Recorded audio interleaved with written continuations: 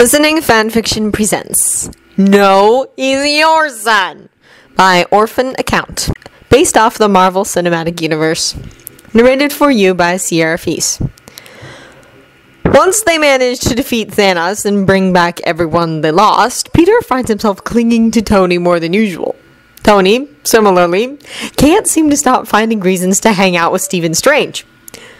One night, when he's more sleep-deprived than usual, he mumbles something about stupid sorcerers with their stupid life games, trading their stupid infinity stones for stupid lives that don't matter. But when asked about it later, he steadfastly denied it. And mysteriously, all security footage from that night was erased from Friday's databanks. Regardless, it all amounted to Peter clinging to Tony, who in turn was clinging to Steven, and altogether they made some sort of weird quasi-family of broken people who needed someone to lean on.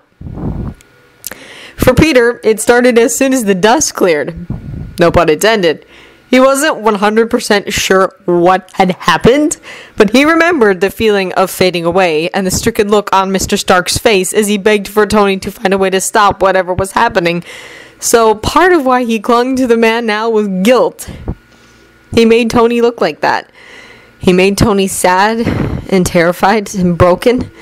Peter had, until that moment, admittedly still felt some small part of Tony felt burdened by his presence. Like he was a nuisance to this man who could do so much better than spend his time looking out for some kid.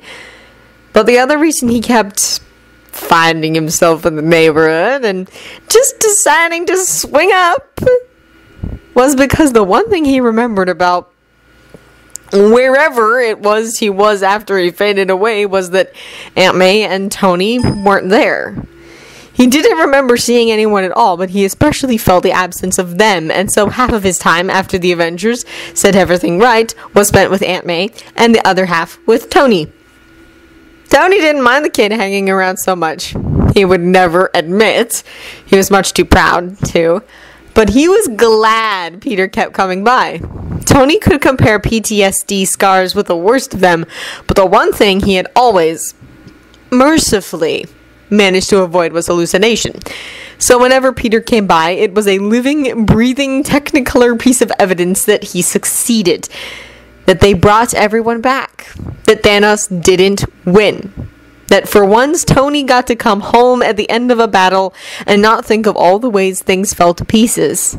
Every time that kid came running out of the elevator spinning some story about how he just happened to be going by when he decided to swing up, some part of Tony's soul grew stronger.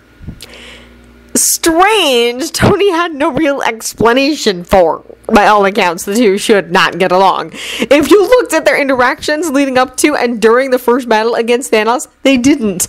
But then Strange had to go and do something Tony never saw coming. Mostly because Strange had insisted it would never happen and saved Tony's life. And maybe part of Tony feels like he has to suck it up and be nice to the guy now because he literally wouldn't be alive without him.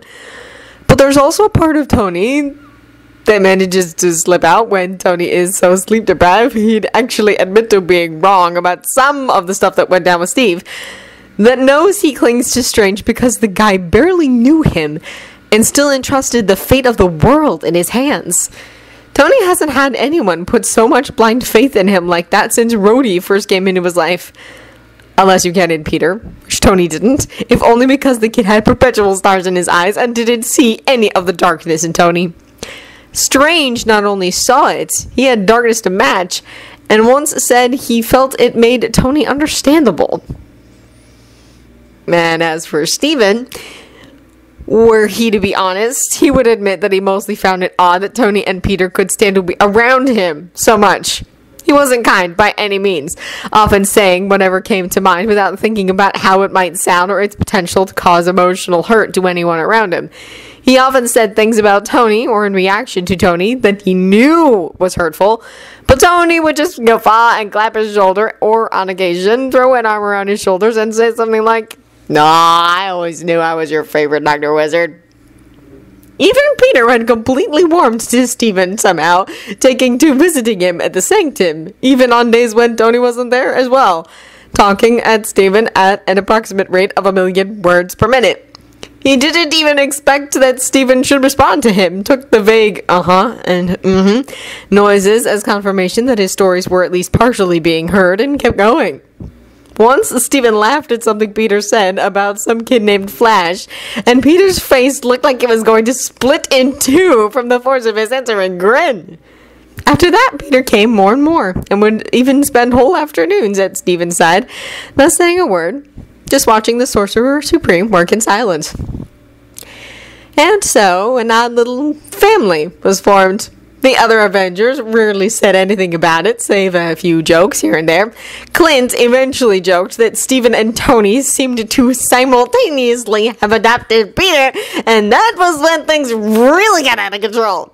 Thor, hearing the joke but not catching the fact that it was a joke, proceeded to order them a celebratory cake, congratulating them on the new addition to their family, though he admitted he did not know they had come together in such a way.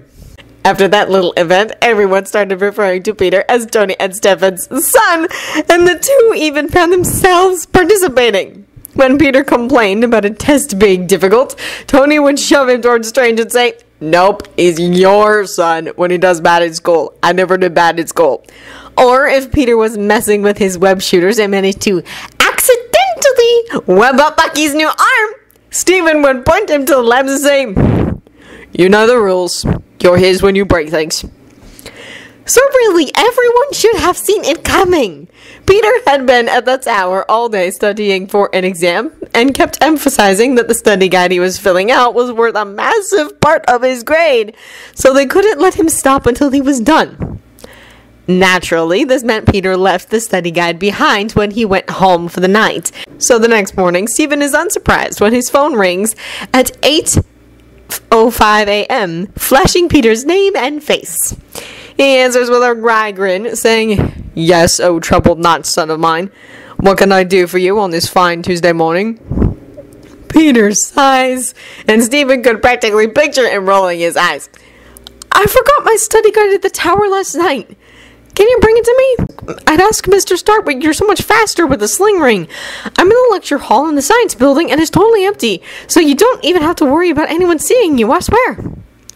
Stephen fakes a heavy sigh before responding, "Sure, Peter, I'll be right over." "Thanks, Dad," Peter says with a laugh.